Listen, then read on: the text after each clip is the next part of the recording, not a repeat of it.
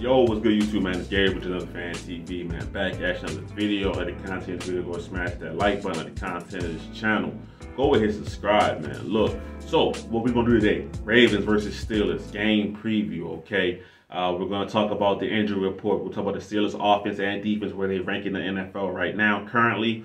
We'll talk about some keys to the game, and we're gonna talk about some X factors for this game. To see the Ravens get a W, of course. That's why we're here, right? We want to see the Ravens win. And then I'm going to make a prediction at the end of what I think how the game is going to go. All right. So let's start off with the Steelers injury report. Who's going to be out there for the Steelers? This is very, very important stuff to know, right? So Kenny Pickett and Najee Harris have no injury designation. All right. So these guys are obviously two of the top players on their offense. You know, Kenny Pickett is their quarterback, and Najee Harris was a first-round pick running back. Kenny Pickett was a first-round pick at quarterback. So these guys are essential to what they want to do on offense, right? Even though the Steelers' offense is struggling, it's important that they have their two starters out there, right? That's important to see. All right. Now, Alex Highsmith, outside linebacker, disruptive outside linebacker, really, really good. He's questionable. Now, I'm not sure if he got injured during the week of practice or what happened, because online, according to the Steelers, he didn't have anything on Wednesday. Then Thursday, he didn't practice. Then Friday, he was limited participant. So I don't know exactly what happened between, you know, the beginning of the week and the end of the week.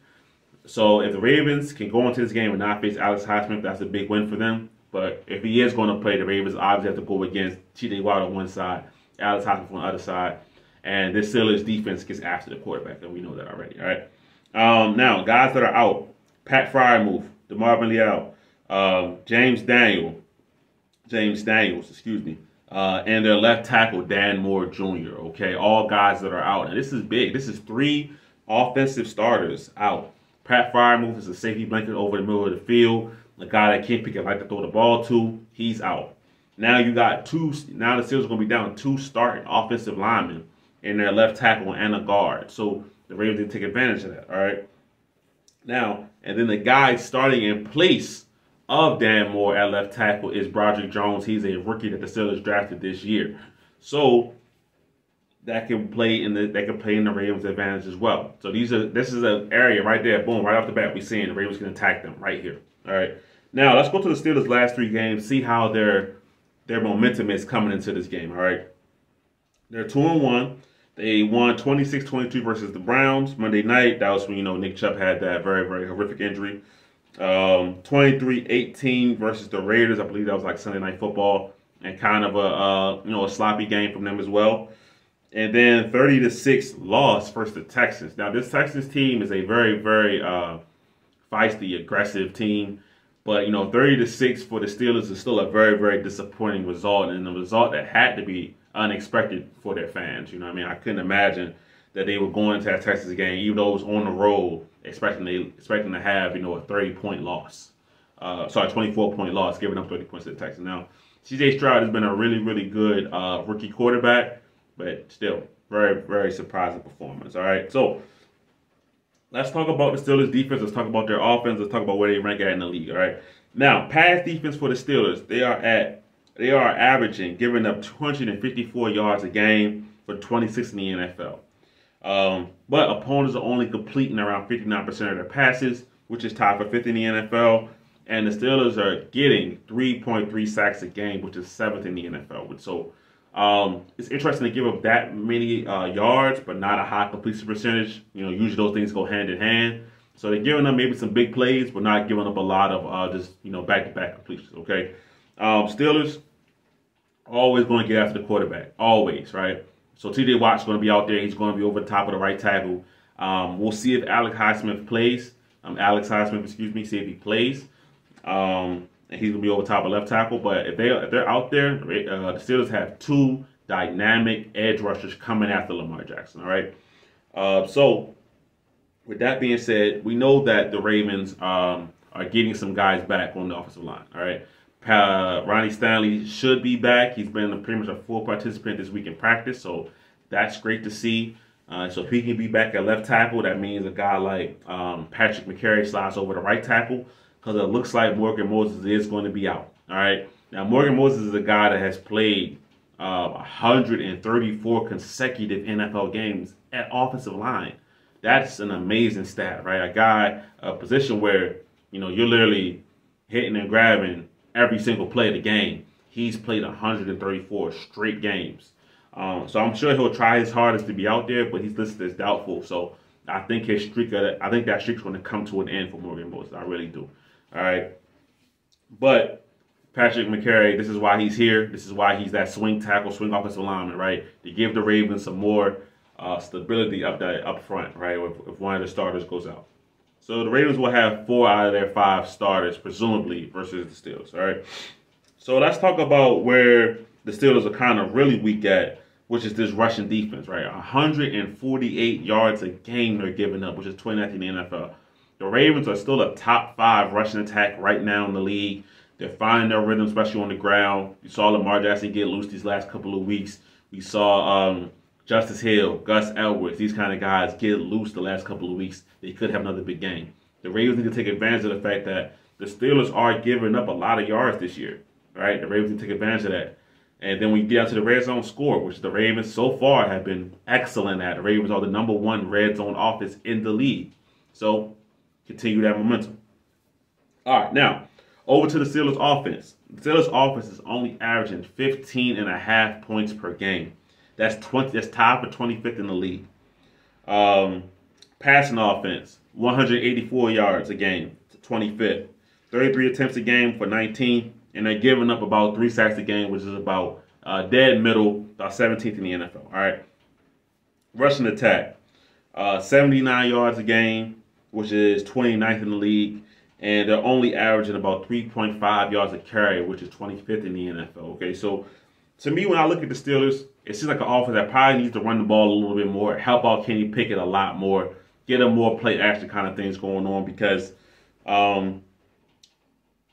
it's too unbalanced for them at the moment. That's just my opinion. Now, a lot of that could be game script, losing games, things like that, but they are 2-2. So for me, they need to help out their quarterback a little bit more, right? And he also needs to play better. I've seen some of the games that he's played. He also needs to play better himself.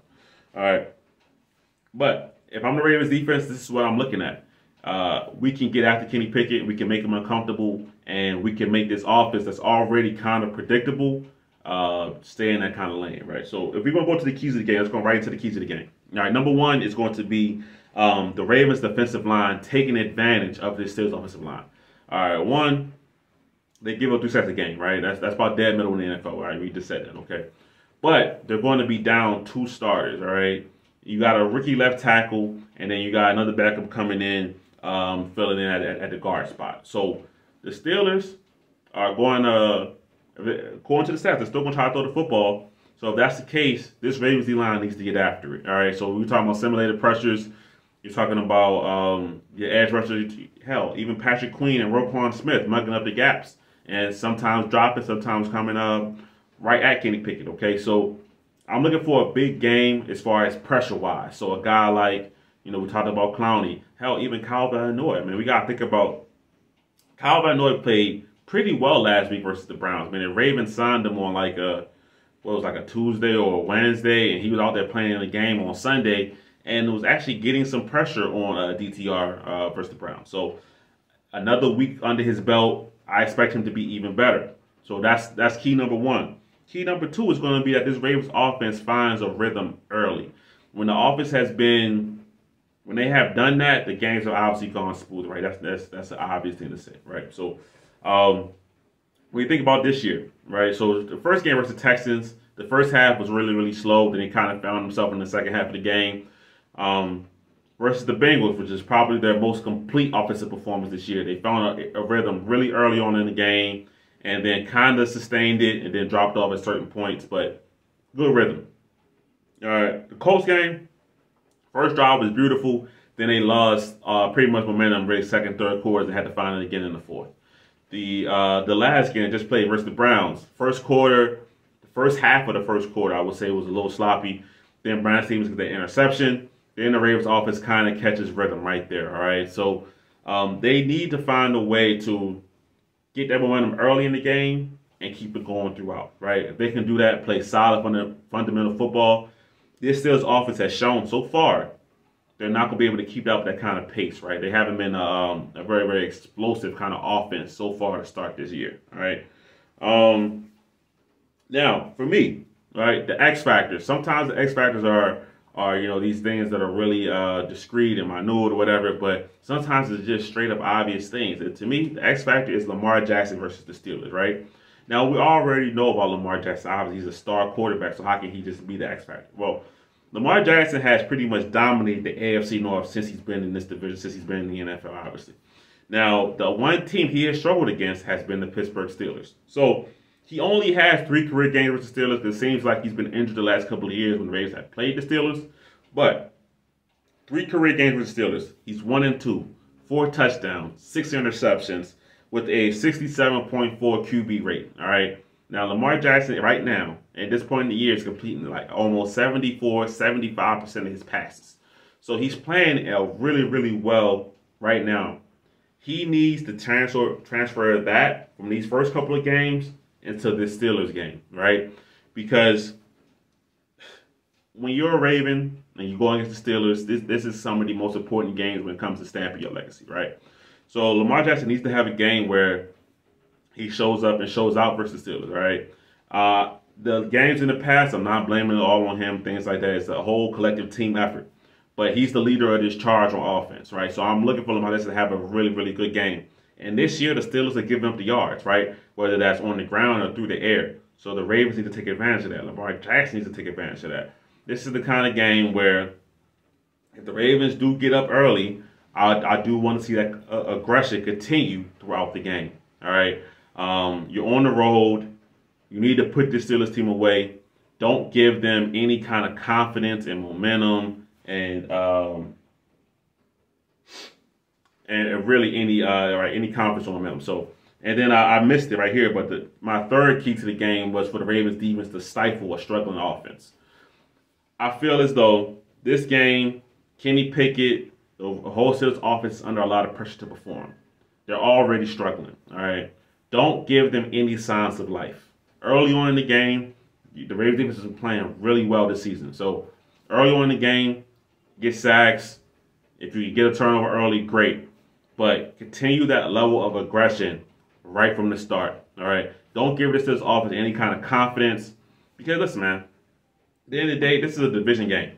These division games sometimes really have nothing to do with what the stats say. You know your opponent so well that, you know, whoever can come up with the newest wrinkle or just find a play here or there is going to win the game. This Ravens defense has been one of the probably top 5 defenses in the NFL so far to start the year. This Steelers offense has been close to the bottom, if we're being completely honest. So the Ravens defense needs to find a way to stifle them early. And then the X factor on the other side of the ball, Lamar Jackson, this Ravens offense with Odell Beckham coming back, with Rashad Bateman coming back, Zay Flowers is here, Mark Andrews, all the guys, Justice Hill. They need to find that rhythm early and often, and the Ravens could win this football game. And the Ravens could win this game by multiple scores, right? So if I had to predict this game right now, I'm going to go 27-14 Ravens. I don't think the Steelers offense gets it going. I think the Ravens keep it rolling. I'm not saying it's going to be an easy game by any stretch of the imagination, but I do think the Ravens will win by multiple scores, right? This is how I'm feeling. Most Steelers games don't go that way. Most Steelers Ravens games go down to the wire, go down to one possession. But I'm having faith in the way this team is playing right now to show up, show out in Pittsburgh, and stomp out any hope early that the Steelers have. So 27-14 Ravens. That's my prediction. Give me your prediction in the comments, man. So thank you guys for watching. If you stay to this point in the video, man, consider hitting that subscribe button. And I'm gonna get out of here, man. It's Gabriel, on the Fan TV. I'm out.